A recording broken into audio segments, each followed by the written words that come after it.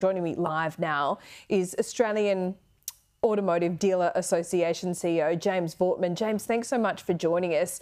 What do you think about this proposal? Is it going to work as intended, or the government wants it? Look, we've been on record saying that we believe the government's proposal goes too far, too fast. We're really concerned that trying to reduce the emissions of our entire fleet by 60% over a period of 5 years goes beyond what other countries have done, and as a result risks us compromising affordability and choice of vehicles here in Australia. Why is that? I mean, if you really want to get emissions down, it's about getting older cars off the road. The new ones are pretty efficient, or the most efficient they've been in any time in history.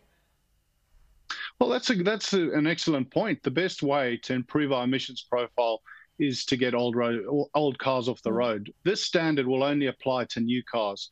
And if we do make vehicles more expensive, people are less likely to upgrade, get out of their old car into a new car, and new cars are generally safer, cleaner and greener. So I think we need to be very conscious that when we make these decisions, that we need to know that there are 3 million cars sold in Australia every year. 1 million of them are new and 2 million of them are used. So there is choice there for consumers. And if they have a restriction of choice, or if new vehicles are too expensive, they will shop on the used market. Yeah, James, the way I look at it is the government needs people to buy new cars, and older cars need to be decommissioned. That's how you get to a cleaner emissions standard, don't you? But we're looking at a cost of living crisis at the moment, and new cars in Australia compared to our peers are just getting more and more expensive, aren't they?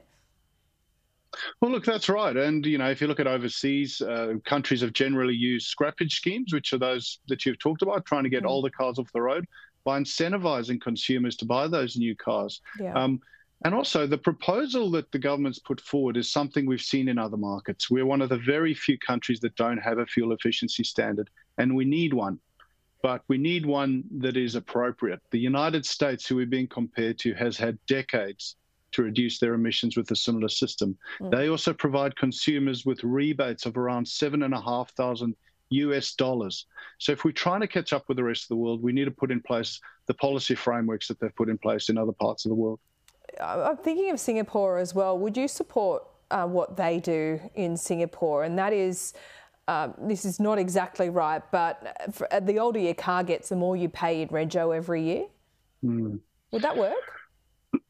Look, you know, there are some real issues with that when you're talking about fairness. Not everybody can afford a new car, so that would be, you know, a bitter pill to swallow for some of those people. Singapore does have the different challenges. It's an island state, and they really do need to regulate the number of cars on their roads. So it is incredibly expensive to own and operate a car in Singapore.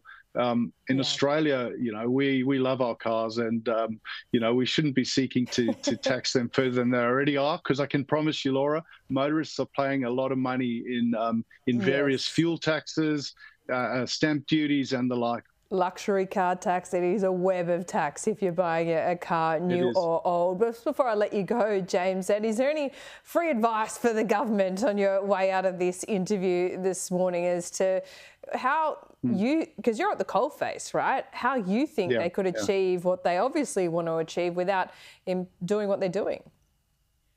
Well, look, it must be said they've put forward their preferred option, but it's not their only option. So I do believe the government's still open to discussion with industry, and I would urge them to have that discussion with industry and understand that the retailers in Australia know what customers want. They also know that manufacturers need time to bring these new fuel-efficient vehicles to the country. So work with us and let's work together to get the best outcome for industry and for consumers. Well said, James. Thanks so much for your time.